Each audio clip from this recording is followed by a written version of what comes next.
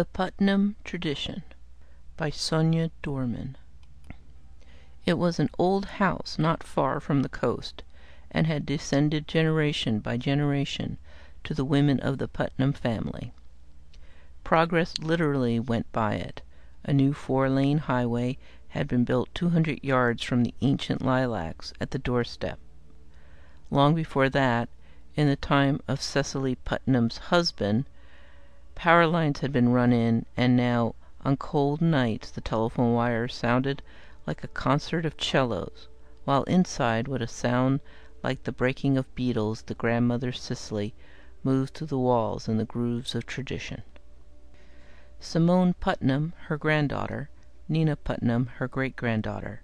The unbroken succession of matriarchs continued, but times the old woman thought that in Simone it was weakened, and she looked at the 4-year-old Nina askance, waiting for some good sign.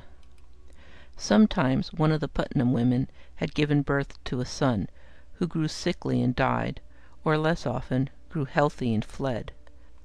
The husbands were usually strangers to the land, the house, and the women, and spent a lifetime with the long-lived Putnam wives, and died, leaving their strange signs: telephone wires, electric lights, water pumps, brass plumbing. Sam Harris came and married Simone, bringing with him an invasion of washer, dryer, toaster, mixer, coffee master, until the current poured through the walls of the house with more vigor than the blood in the old woman's veins. "You don't approve of him," Simone said to her grandmother. "It's his trade," Cecily Putnam answered. "Our men have been carpenters or farmers or even schoolmasters, but an engineer? Pooey." Simone was washing the dishes, gazing out across the window-sill where 2 pink and white murex shells stood, to the tidy garden beyond where Nina was engaged in her private games. She dried the dishes by passing her hand once above each plate or glass, bringing it to a dry sparkle. It saved wear on the dish towels, and it amused her. "Sam's not home very much," she said in a placating voice. She herself had grown terrified since her marriage, that she wouldn't be able to bear the weight of her past. She felt its power on her, and couldn't carry it. Cecily had brought her up after her father had disappeared, and her mother had died in an unexplained accident. Daily she saw the reflection of her failure in the face of her grandmother, who seemed built of the same seasoned and secure wood as the old Putnam house. Simone looked at her grandmother, whom she loved, and became a mere vapor. "He's not home so much," Simone said. Her face was small, with a pointed chin, and she had golden red hair, which she wore loose on her shoulders. Nina too had a small face, but it was neither so pale nor so delicate as her mother's, as if Sam's tougher substance had filled her out and strengthened her bone structure. If it was true that she, Simone, was a weak link, then Sam's strength might have poured into the child, and there would be no more Putnam family and tradition. "People don't change that easily," the old woman said. "But things—" Simone began. The china, which had a history of 5 generations, slipped out of her hands and smashed. Sam's toaster wouldn't toast or pop up.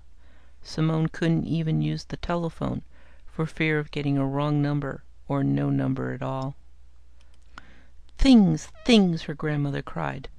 "It's blood that counts. If the blood is strong enough, things dissolve. They're just garbage, all those things floating on the surface of our history. It's our history that's deep. That's what counts."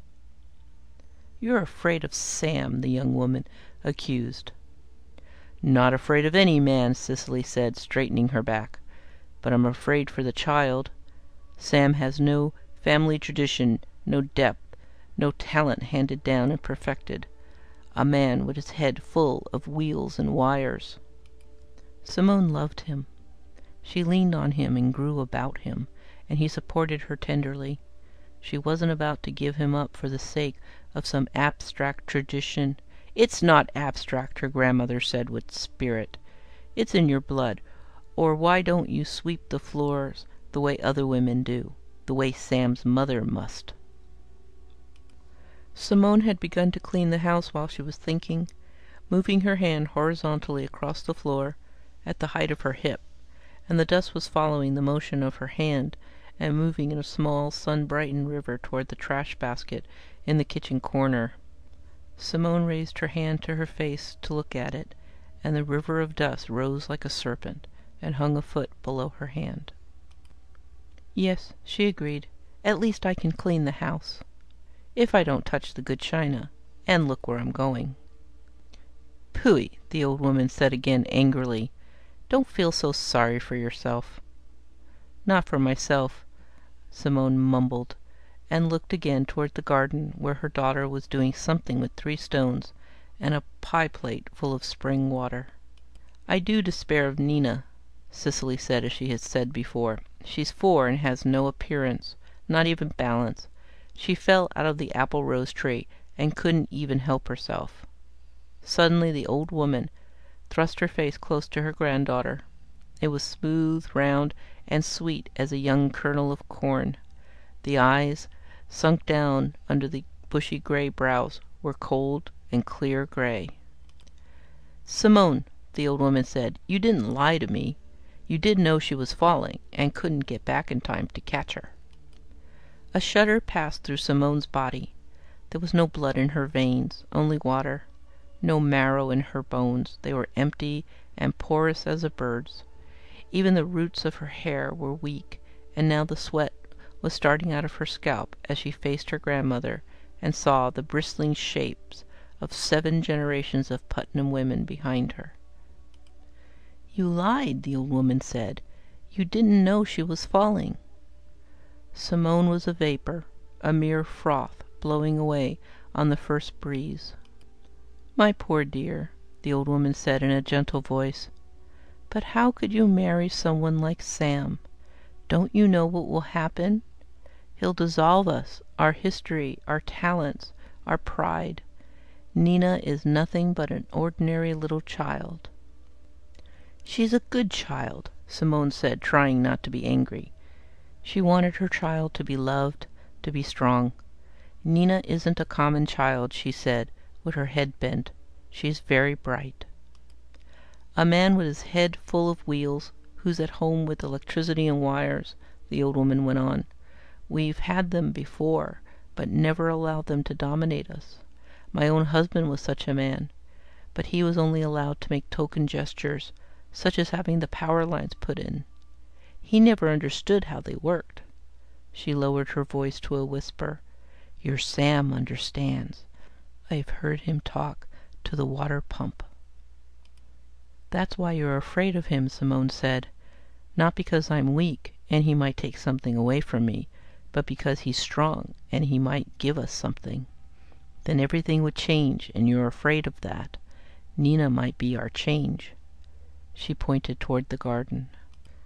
Following the white line of her granddaughter's finger, Cicely looked out into the garden and saw Nina turn toward them as though she knew they were angry. The child pointed with one finger directly at them in the house. There was a sharp crackle, and something of a brilliant and vibrating blue leapt between the outstretched fingers of mother and daughter and flew up like a bird to the power lines above. "Mommy!" Nina called. Simone's heart nearly broke with wonder and fright. Her grandmother contemptuously passed through the kitchen door and emerged on the step outside, but Simone opened the door and left it open behind her. "What was that?" she asked Nina. "Was it a bluebird?" "Don't be silly," Nina said. She picked up the pie plate and brought it toward them.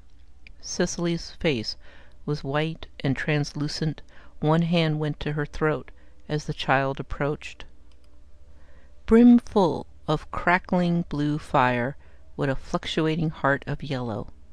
The pie plate came toward them, held between Nina's small dusty hands.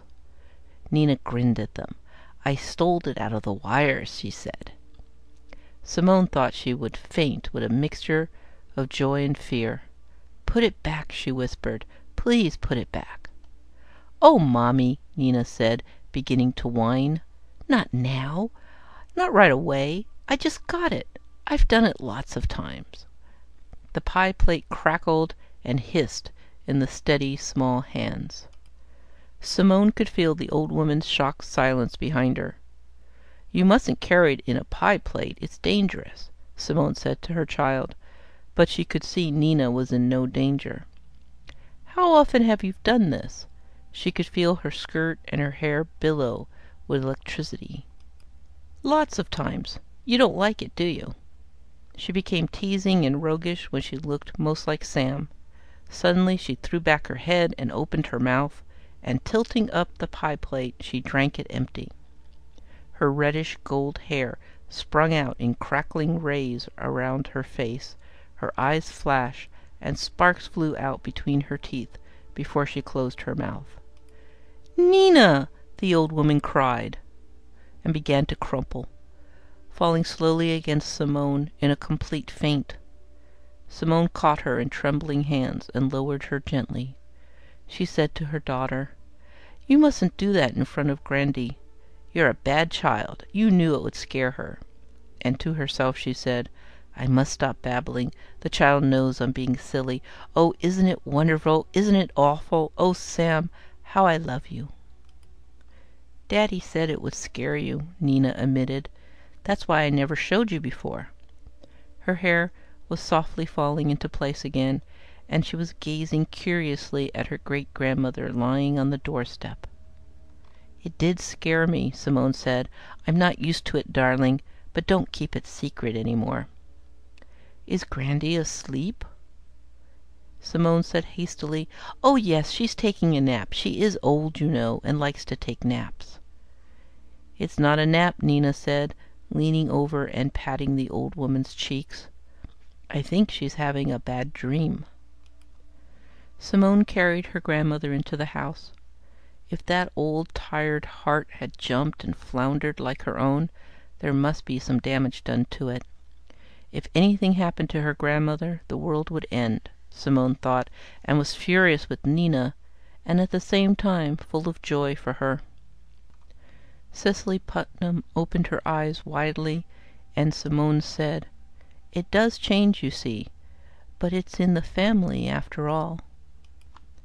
The old woman sat upright quickly. "That wicked child!" she exclaimed. "To come and frighten us like that!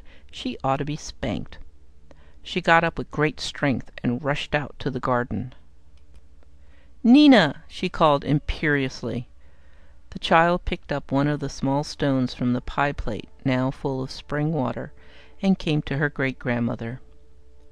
"I'll make something for you, Grandy," she said seriously. She put the stone in the palm of her hand and breathed on it, and then held out her hand and offered the diamond. "It's lovely, thank you," the old woman said with dignity, and put her hand on the child's head. "Let's go for a walk, and I'll show you how to grow rose apples. That's more becoming to a young lady." "You slept on the step." "Oh, I'm old, and I like to take little naps," Cecily answered. Simone saw them disappear among the apple rose trees side by side. She was still trembling, but gradually, as she passed her hand back and forth and the dust followed, moving in a sparkling river toward the trash basket, Simone stopped trembling and began to smile with the natural pride of a Putnam woman. End of The Putnam Tradition by Sonya Dorman.